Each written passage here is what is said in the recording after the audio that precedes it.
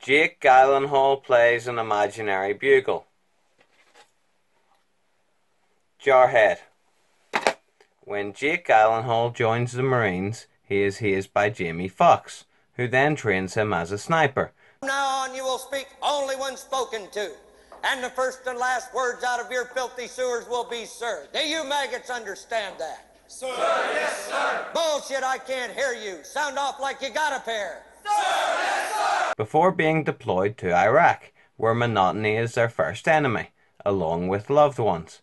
What would you do if you were stuck in one place and every day was exactly the same and nothing that you did mattered?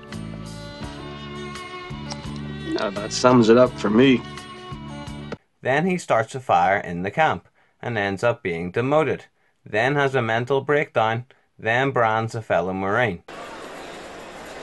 Who you calling a psycho? I didn't say anything to you.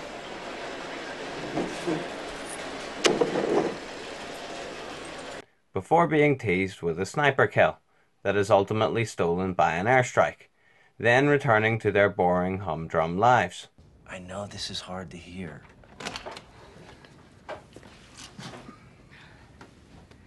So, I thought this was gonna be kind of funny, but it's actually kind of sad, so I'll catch you later, Harrison. Worth watching for Lucas Black. Either join the Marines or go to jail. And you know what the shit of it is? If you gone to jail, Don't spoil the joke, asshole. If I'd have went to jail, I'd be getting out today. I've been around these old white fuckers all my life. They got their fat hands in Arab oil. The motherfuckers drink it like it's beer. That's why we're here to protect their profits. Who do you think gave Saddam all his fucking weapons? We did. This is censorship. This is what? Censorship. You telling us what we can and can't say to the press. That's un-American. Yeah, what about freedom of speech, the Constitution? No, you signed a contract. You don't have any rights. You poor bastard. I bet your recruiter promised you a whole wide world of pussy, huh? You fucking A. Cocksucker knew the price of every horse from Langenpo to Stockholm. And here we are, headed to the desert, no pussy in 1,000 miles. Fucked by the green weenie again. You got any complaints? You complain to Saddam Hussein and you see if he gives a fuck. Well, that's exactly what Saddam Hussein does. You treating us the same way. You are a Marine.